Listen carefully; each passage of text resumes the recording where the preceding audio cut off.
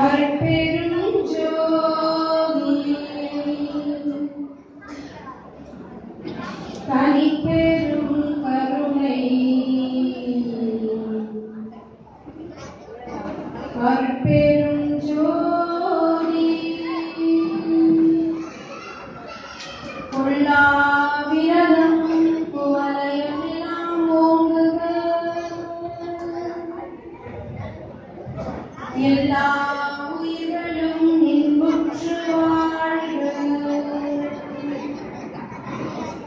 வள்ளல் மலரடி வாழ்க வாழ்க வாழ்க வையகம் வாழ்க வையகம் வாழ்க வளமுடன் குரு வாழ்க குருவே வாழ்க இறை உணர்வு வளர்க கருணை நெறி வெல்க சன்மானம் யாம் உரைக்கும் வார்த்தை எல்லாம் நாயகந்தன் வார்த்தை அன்று யாம் உரைக்கும் வார்த்தை அன்று நாம் யார் எனக்கென ஒரு ஞான உணர்வேது நாட்டில் நான் ஏது உரைப்பேன் சிவம் என்னும் நாடி இல்லா ஒரு ஆண்மையை ஒருமைப்பாடு அனைவருக்கும் மற்றும் மேடையில் வீச்சிருக்கும் சான்றோர் பெருமக்களுக்கும் மேடையில் வீச்சிருந்து உங்களுக்கு எல்லாம் அருளுரையை ஆற்றிவிட்டு சென்றிருக்கும் ஆற்றோர் பெருமக்களுக்கும் மற்றும் தொண்டர்களுக்கும் அனைவருக்கும் என்னுடைய பணிவான வணக்கங்கள் வாழ்வுகள் வாழ்வு வளமுடன். நேரம் மிக குறைவு, மிக மிக குறைவு. கொஞ்சம் செல்வத்துள் செல்வம் செறி செல்வம் அச்செல்வம் செல்வத்துள் எல்லாம் தலை என்கிற அந்த மிகப்பெரிய செல்வத்தை பெற்றுக் கொண்டிருக்கும். அதுதான் மிகப்பெரிய செல்வம் என்று உணர்ந்து இங்கு வந்து அமர்ந்திருக்கும் மிகப்பெரிய அறிவாளிகளே, ஞானவான்களே, மெய்யுணர்வாளர்களே. அதெல்லாம் இன்னும் சிறிது நேரம் தான், கொஞ்சம் சலசலப்பு இல்லாம அருள் வார்த்தைகளை பேசும்போது நிச்சயமாக அந்த இடத்திற்கு மரியாதை கொடுத்து ஆக வேண்டும். எல்லா அருளாளர்களும் சித்தர் பெருமக்களும் ஞானிகளும் இங்கு இருப்பார்கள். அதனால் எந்த ஒரு சத்தமும் இல்லாமல் கண்டிப்பாக உங்கள் செவிகளை மட்டும் கொடுத்துவிடுங்கள். உங்களுக்காக காத்துக் கொண்டிருக்கிறது. நிறைய நேரம் கேட்டுட்டீங்க. 40 நிமிடத்துக்கு மேலாக மூளை ஒரு விஷயத்துக்குள்ள போக முடியாது அப்படின்னு சொல்லுவாங்க.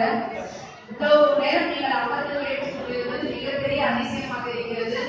அதிசயத்தை இன்னொரு அதிசயமா இதையும் கேட்டுருங்க. நிறைய ஆன்மீக விஞ்ஞான சொற்பொழிவு அடியன் வந்திருந்த பொழுது மிகப்பெரிய இந்திய அளவில் உலக அளவில் பிரபலமான சிலாமிக்கே ராக்கெட் அனுப்பிய ஒரு மிகப்பெரிய விஞ்ஞானி அவங்களினால் குழந்தைகள் எல்லாம் அமர்ந்திருந்தாங்க. சந்தோஷமாக இருந்தது. ஒரு சன்மார்க்க சபை இப்படிப்பட்ட ஒரு வித்தியாசமான உணர்வில் சொற்பொழிவு ஆற்றியது, குழந்தைகளை அமர வைத்து கேள்வி கேட்க வைத்தது ரொம்ப சந்தோஷமாக இருந்தது. அதோட குழந்தைகளை கலப்பிட்டாங்க. இதோட விஞ்ஞானத்திற்கு போதும் அப்படின்னு. ஆனா விஞ்ஞானிகள் எல்லாம் மேலான விஞ்ஞானி, மெய்ஞானிகளுக்கு எல்லாம் மேலான விஞ்ஞானி வள்ளல் பெருமானார் அவருடைய கருத்துதாயா நீ குழந்தைகளுக்கு தேவை. போதும் போதும் என்று விஞ்ஞானம் வளர்ந்து விட்டது. போதும், இன்னும் இந்த விஞ்ஞானத்தை வைத்து எப்படி ஆக்கப்பூர்வமான வழி இந்த மனிதனை எப்படி மனிதனாக வாழ வைப்பது, சக மனிதர்களை எப்படி ஜீவிப்பது, நேசிப்பது என்பதுதான் இன்று வேண்டும். என்ன வேண்டும் என்றே நமக்கு தெரியல. இது ஏதோ நாம் விஞ்ஞானத்தை குறை கூறவில்லை, நம்மள சொல்லிட்டு இன்னைக்கு சன்மார்க்கம் தான் தீர்வு. குழந்தைகளை அதை உட்கார வைக்கணும். எதுதானே விஞ்ஞானம் எவ்வளவோ வளர்ந்துச்சு. இந்த விஞ்ஞானம் என்ன சன்மார்க்கம் தெரிகிறது ஆக்கம் இது வேணா சொல்லிக்கலாம். நீங்க இந்த விஞ்ஞானத்தை எல்லாம் கத்துக்கிட்டு மனிதனுடைய அந்த ஆக்க சக்தி எப்படி பயன்படுத்த போற? ஏன்னா அன்பு பாக்கி தான் அதை சொல்லிக் கொடுங்கள். இந்த விஞ்ஞானத்தை எப்படி கொண்டு செல்வது என்பதை சொல்லிக் கொடுப்பதற்கு ஒரு மெய்ஞானி வேணும். அந்த மெய்ஞானம் வந்து உள்ள போகணும் என்று கூறிக்கொண்டு வள்ளல் பெருமானார்தான் இன்றைய தீர்வு. இதை உடனே எவ்வளவு உயர இப்ப பாருங்க, ஏதோ குறை கூறுகிறேன் என்று நினைக்காதீர்கள். எத்தனை மெத்த படித்தவர்கள் ஐஐடியில கற்க படிக்கிறாங்க. அப்ப என்ன அந்த காரணம்? பெரிய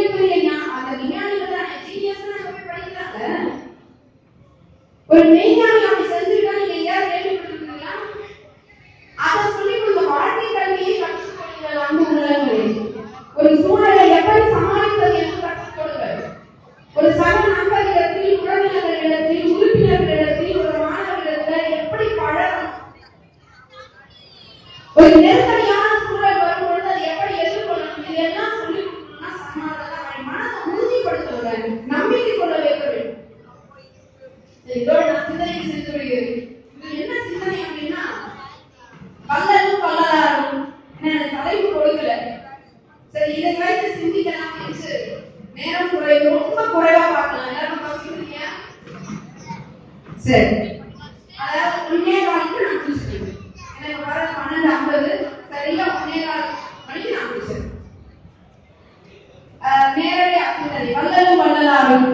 அதாவது நம்ம ஒண்ணு இந்த குற்றங்களுக்கு எல்லாம் தீர்வு என்ன அப்படின்னா, எத்தனையோ பேர் என்னன்னு சொல்லி அடியனுடைய அனுபவத்தை, கடவுளுடைய அந்த அனுபவம் தான் தீர்வு. நல்ல கடவுள் அந்த உணர்வு உள்ளே சென்று விட்டால் மறந்து கூட உங்களால தீர்வு செய்யக்கூடாது யாரும் உங்களுக்கு சொல்ல வேண்டியது, நீங்களே செய்ய வேண்டும். அதான் உண்மை.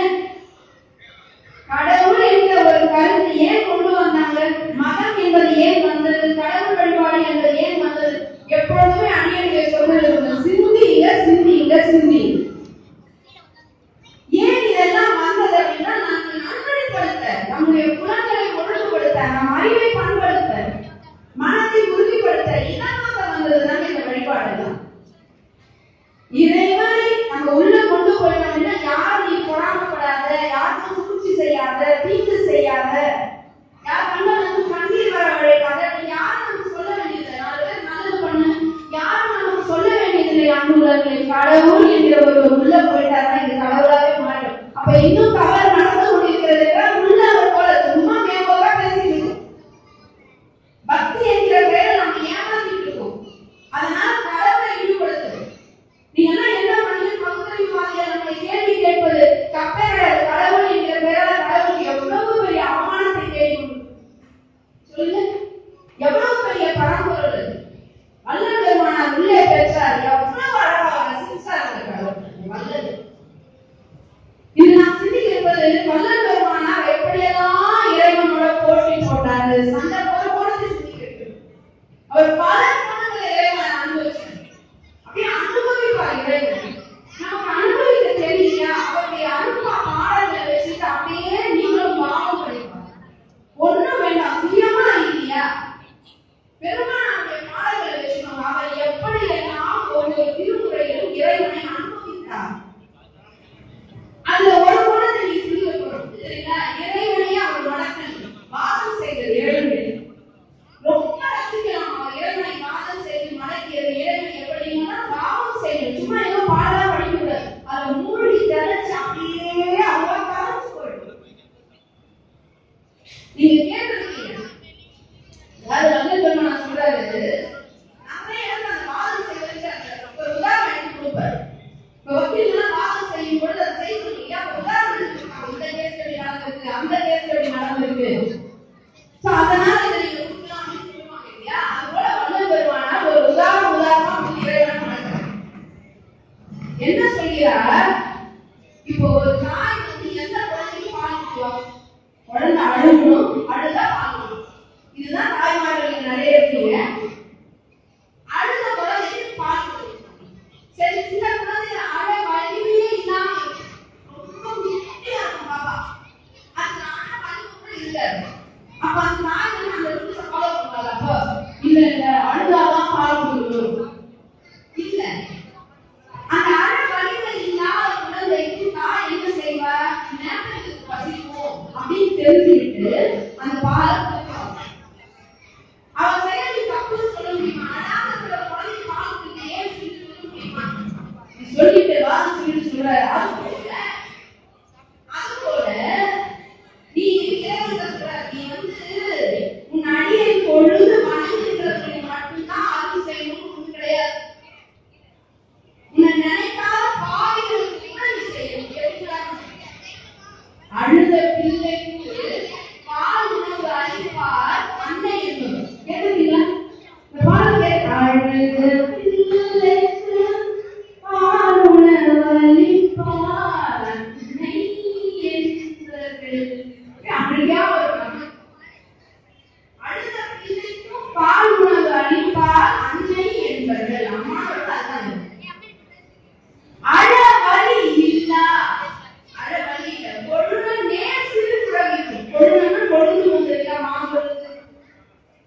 அந்த பொழுது நேர் சிறு கூட வேண்டும்.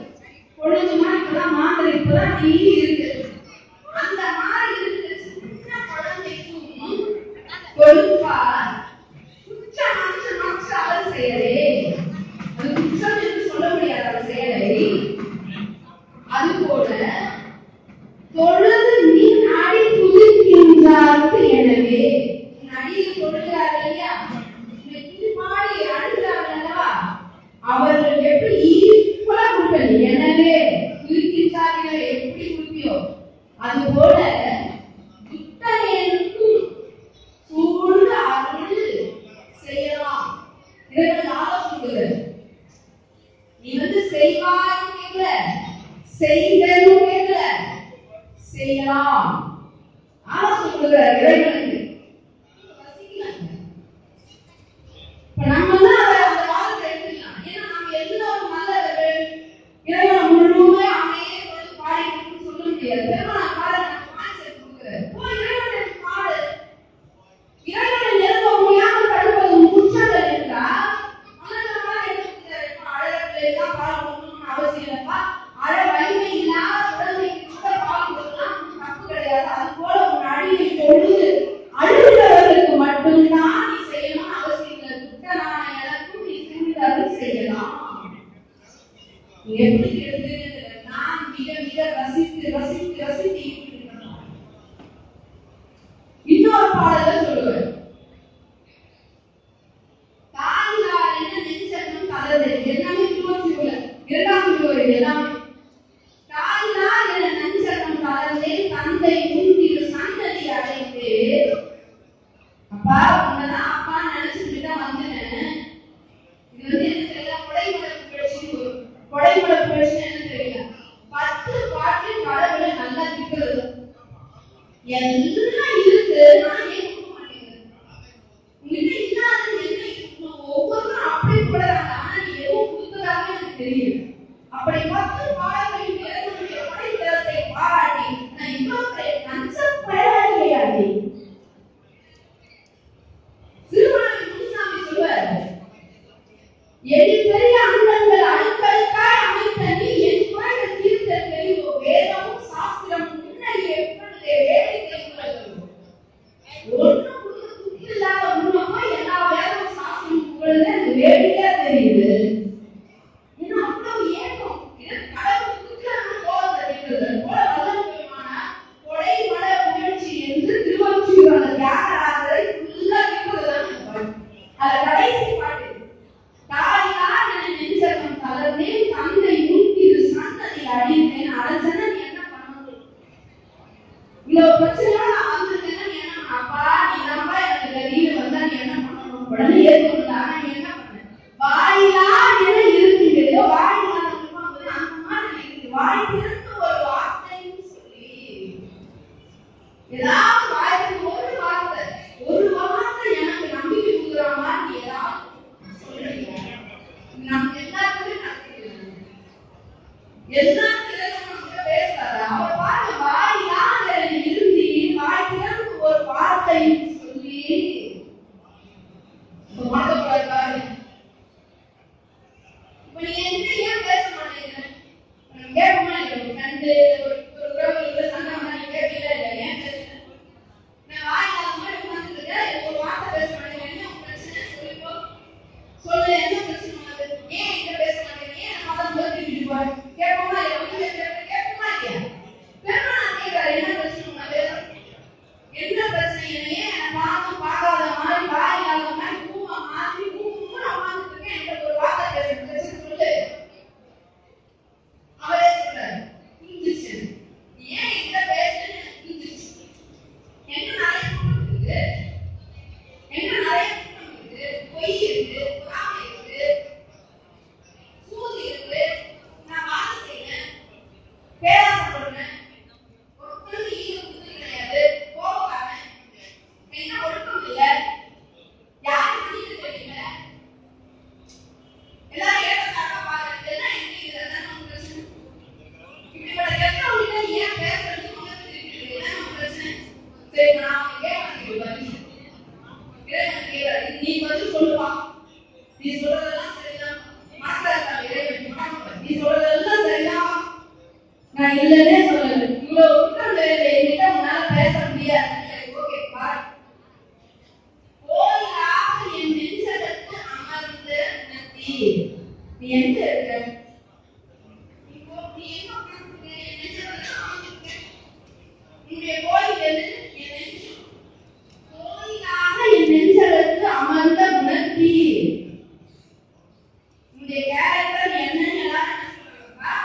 இறைவன் உறையும் கோயில் நெஞ்சம். நெஞ்சமே கோயில். தாய்மான சுவாமி சொல்றார் உள்ளம் பெருங்கோயில். இவங்களை சொல்றாரா? அப்ப நீ எனக்குள்ளதானே இருக்க. உணர்த்தி எந்த கோயிலையோ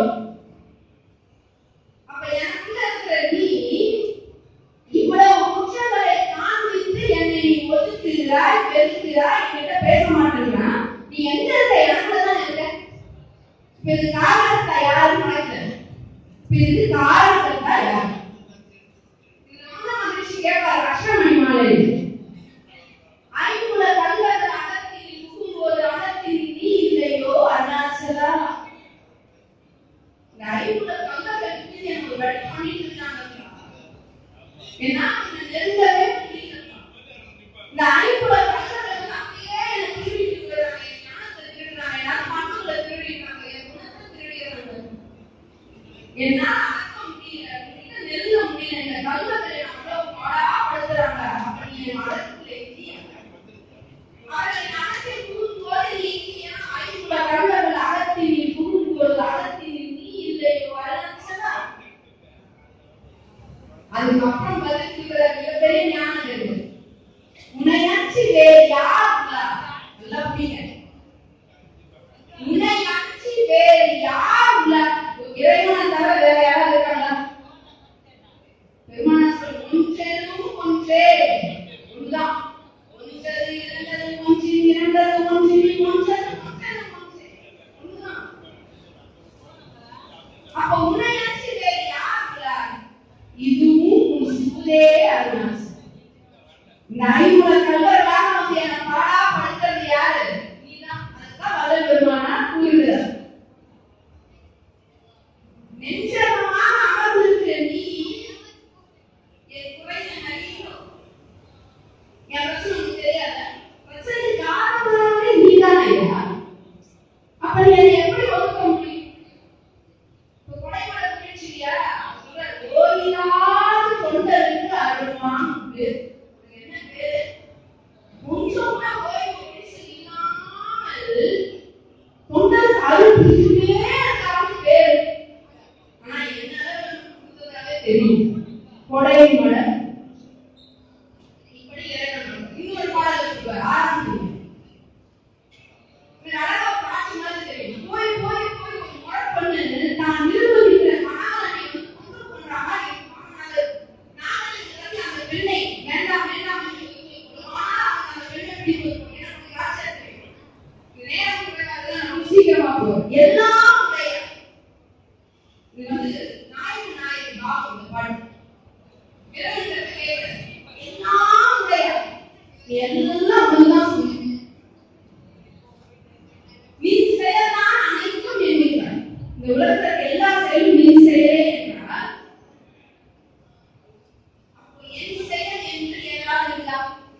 ஏன் குற்றம் தவிர எனக்கு கழிவுகளே எல்லாம் அனைத்தும் உன் செயலே என்றால் என் செயல் என்று நான் சொல்லிக் கொள்வது உன் செயலே என்று நல்ல புரியுது. பூரண சரணாகதி. சும்மா சொல்லிட்டு போகாது. நம்ம செயலே ஒண்ணு இல்லை. மாணிக்கவாசகர் கொண்டு போய் நிறுத்தி அவர் அந்த வயிறு பட அந்த ஆட்டங்களை வச்சு அவர் வந்து அறிவர்த்தன பாடி பாடி என் செயலாக யாரும் ஈசனே உன் செயலே உண்மை. அதான் பெருமானார் சொல்றாரு. அப்ப நான் செய்கிற செயல்களை உன் செயல் தானே.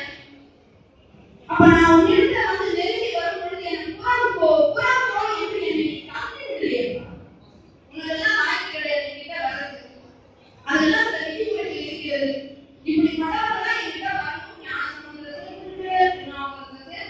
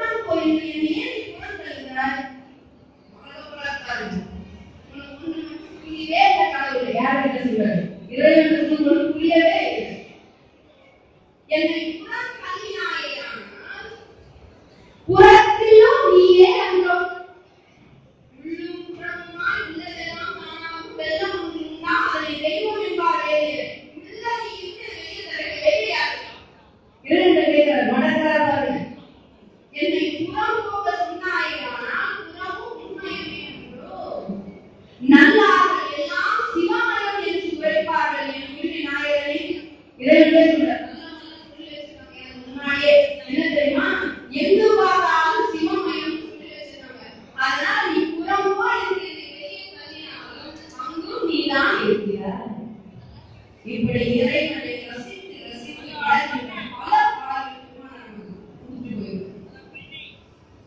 சரி, இப்ப பெருமானார் இப்படி எல்லாம் ரசித்து இன்புற்றவர்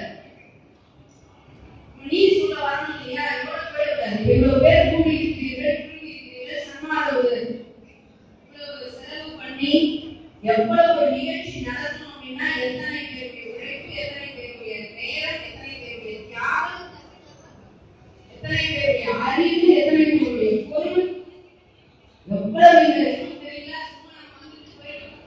ஒரு சின்ன சின்ன விஷயம் காணிக்கிறது. அப்ப எதற்காக இந்த சன்மாக 9வது ஆண்டு விழா எதற்காக? நீ வந்துட்டு பெருமானாருடைய அனுபவத்தை கேட்டுட்டு செல்வதற்கா? அதற்காக வல்ல பெருமானார் தன் புகழை பாடுவதற்காக வந்தார? இதை கேட்ட நீ இந்த உலக வாழ்க்கைக்கு போக போற வெளியில என்ன பண்ண முடியும்? வல்ல பெருமானார் 1000 சொல்லியிருக்கார். அடியே எல்லாமே சொல்லலாம். பேர் பேசும் படிங்க, ஒரு முறை இருமுறை பலமுறை படிங்கள். அது சொல்லாதது சொல்ல முடியாது. இன்னும் ஒவ்வொரு வரையும் படிச்சுட்டே இருக்கும். பெருமானார் எதை முன்னிறுத்த பார்க்கிறார்? ஐயப்பு.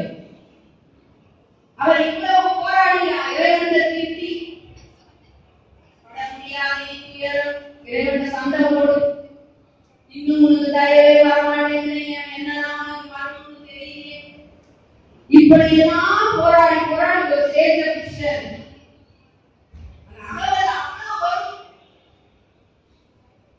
எப்படி எண்ணியது என்றாருக்கு இங்கனுக்கு அப்படி அறிவியல் எத்தனை இறைவனை என்மானம் இங்கனுக்கு அத்தனை அறிவியல் எல்லாம் முத்திரங்களையும் முனியாம் எதிலும் அத்திரன் என சொல்ல அறிவியல் உத்தரும் சித்தரும் மூவரும் தேவரும் யாவரும் பெற்றார் ஏதென கழித்து கொஞ்ச நிமிஷம் நிலைத்திருக்கு மயத்திலே சிரிப்பு மனத்தளர்ந்து அஞ்சேல் அயர்ந்து எச்சோதனைகளும் ஏற்றாமையானே அச்சோ என்பவர்கள் எல்லாம் நீயே நீ உலக அனைத்தும் நின்ற ஆளுநர் நீ ஆட்சி பண்ணிவிட்டேன். அறிவே படிப்பெடுத்து சொல்கிறீர்கள். இனி உனக்கு எனக்கு தெரியல.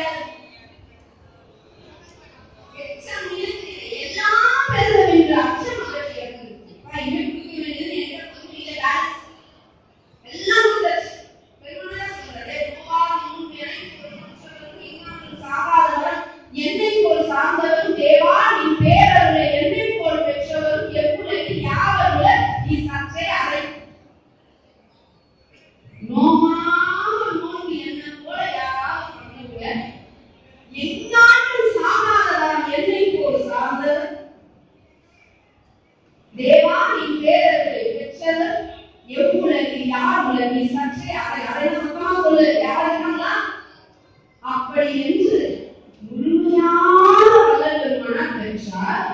பெற்றவுடன் அவர் உணர்ந்தது என்ன? வல்லல் பெருமானார் அங்கவர்களே சொல்றார், பேருடைய சொல்லி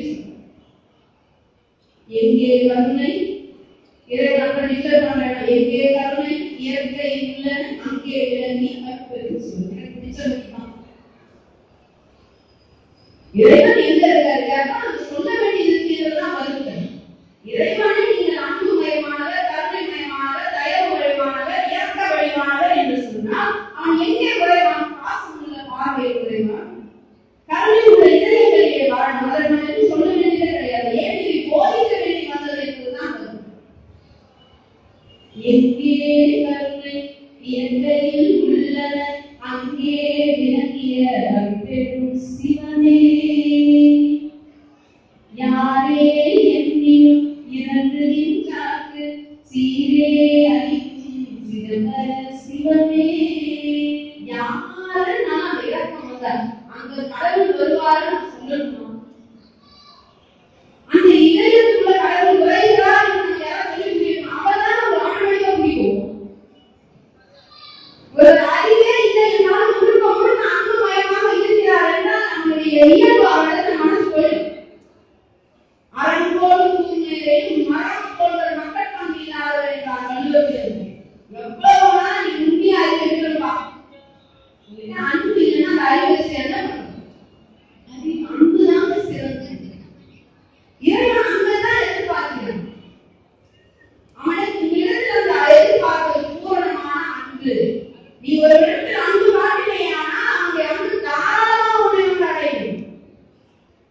இந்த உலகத்தில் யார் பாக்கியசாலிகள் தெரியுங்க?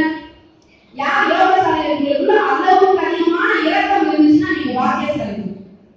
இன்னும் எனக்கு இவ்வளவு தயவு இருக்கா, எனக்கு ஒரு கஷ்டத்தை பார்த்தா என் மனசு இறங்குதா, அவர் பசியாக என்னால் பார்க்க முடியலையா? திரைப்படத்தில் தொலைக்காட்சியில் யாரும் கஷ்டப்படுறத பார்த்தா என் கண்ணு கலங்குதா, அவர் காட்சியினால பார்க்க முடியல. பாக்கியசாலிகள். ஒருவருடைய கஷ்டத்தை பார்த்து உன் கண்களுக்கு கண்ணீர் வருகிறதா, நீ பாக்கியசாலி. ஏன் இறைவனை நீ நெருங்கி ஏன் இறைவனாகவே நீ மாறிக்கொண்டிருக்கிறாய். உன் விழியால் பிறர் கழுதால் கண்ணீரும் ஆனந்தம். கண்ணீர் கூட எப்படி ஆனந்தம், உன் விழியால் மற்றவங்க வரணும். பெரிய விஷயம். எங்கள் உயிர் யாம் என உணர்ந்து உயிர் நலம் பரவுகிற என்று உரைத்த மெய் சிவமே. இறைவன் சொல்றாங்க, நாமளும் முன்னால உங்களுடைய ரகசியத்தை சொல்லு சொல்லு சொல்லு கேட்டல. இப்ப சொல்றேன், கேட்டுக்கோ. நான் வேற எங்கேயோ இல்லை, எல்லா உயிர்களுக்குள்ளும் நான் இருக்கிறேன். எல்லா உயிரும் எங்க இருக்கும்? எனக்குள்ள உயிர் யாம் எங்குள் உயிர் என உணர்ந்து. இனிமே நீ என்ன பண்ணணும்? என்ன உணர்ந்தாச்சா, என்ன பிடிச்சாச்சா, என் ரகசியம் எல்லாம் உணர்ந்துச்சா? இனிமே என்ன பண்ணணும்? தனியா எனக்கு என்னப்பா பூஜை வழிபாடு? எல்லா உயிர்களும் துன்பப்படுவோம். அந்த உயிரினுடைய துன்பத்தை நீ குறைக்கிற பத்தியா? அதுதான் உண்மை கடவுள் வழிபாடு.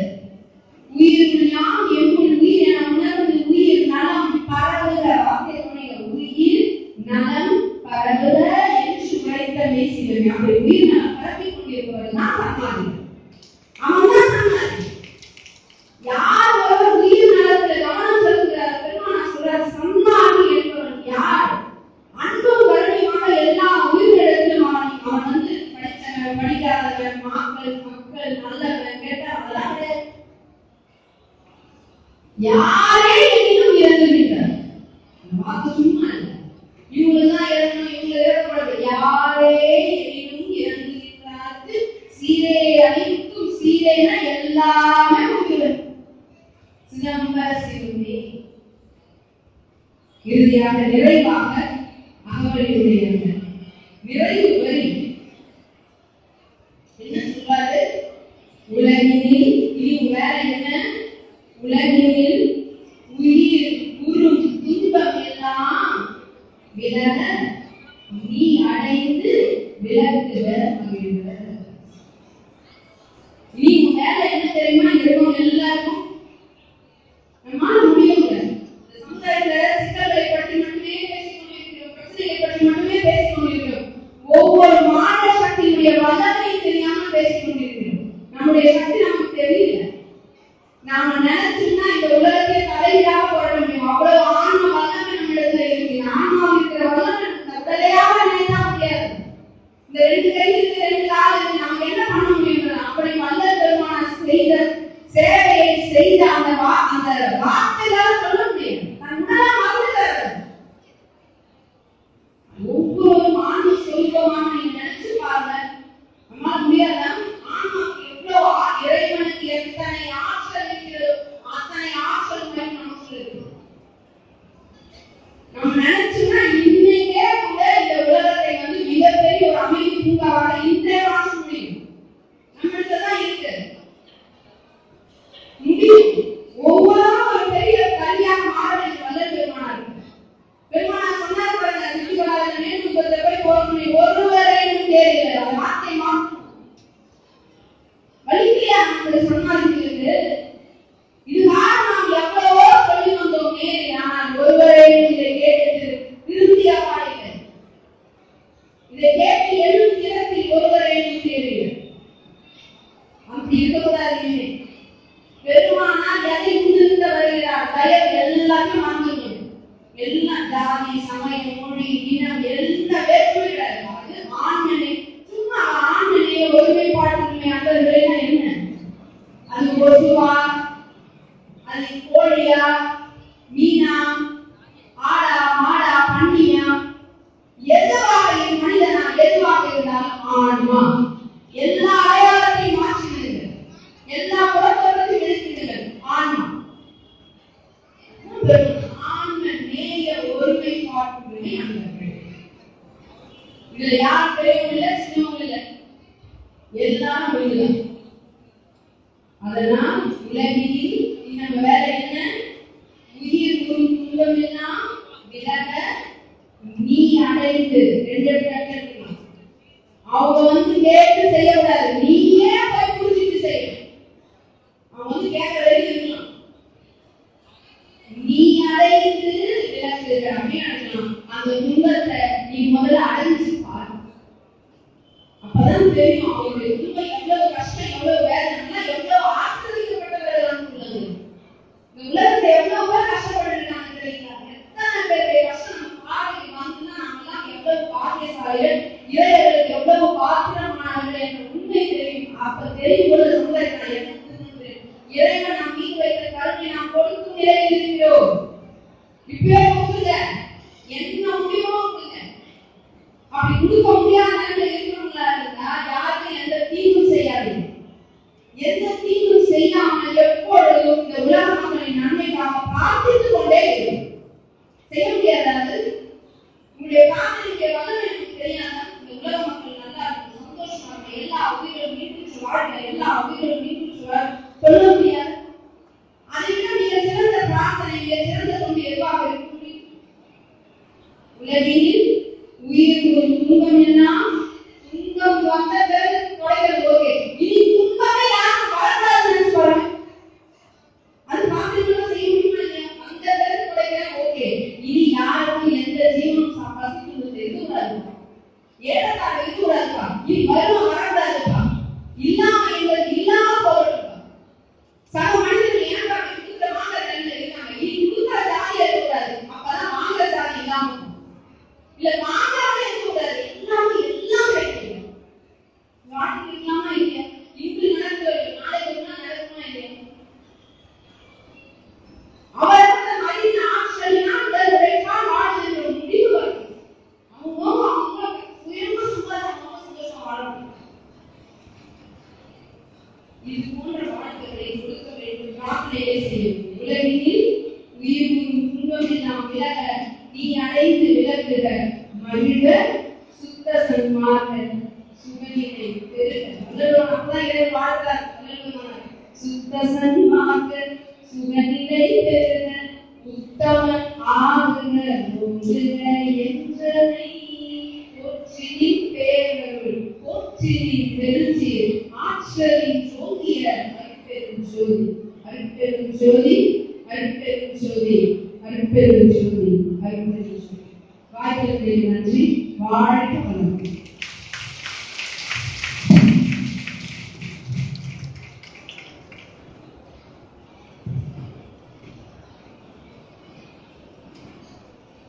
கருணை வடிவான தமிழ்,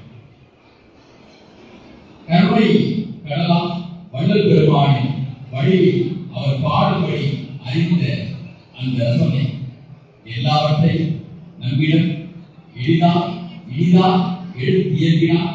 தயவு திருவன் பிரபாகியமாக அவர்களுக்கு நம்முடைய பாராட்டு வாழ்த்து. எல்லோரும் பசிக்கின்ற நேரம், பசித்து தனித்து விழித்து என்ற அந்த உயர்ந்த சிந்தனைக்கு உரிய இடம் இது. வள்ளல் பெருமானை